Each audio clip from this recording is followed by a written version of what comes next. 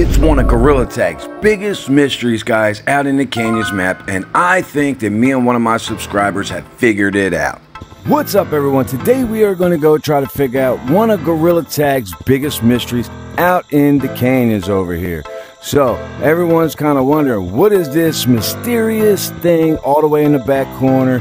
Looks like a big hunk of metal just dropped out of the sky like aliens have landed. This is it right here. Zaxty, what do you guys think that this mysterious thing is right here, guys? What do you guys think this mysterious thing is? So basically, I have an idea.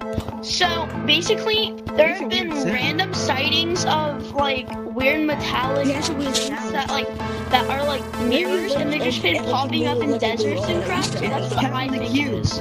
That's exactly what I think it is too, buddy. So, back in November of 2020, during a helicopter survey, Utah state biologists actually came upon this thing out in the middle of the desert. And within days of its discovery, members of the public found the pillar using GPS mapping software and made their way to the remote location. And here they are both side by side. What do you guys think? Do you think that these things are the same thing? I do. I think that's where they got the idea for this. So what do you guys think? Did we just solve one of the biggest mysteries of the Canyons map of whatever no one knows what this thing was? What do you think? Leave a comment down below and let me know. Thank you guys all for watching. Make sure to like this video, subscribe to the channel if you are not already subscribed, and until next time, we're out.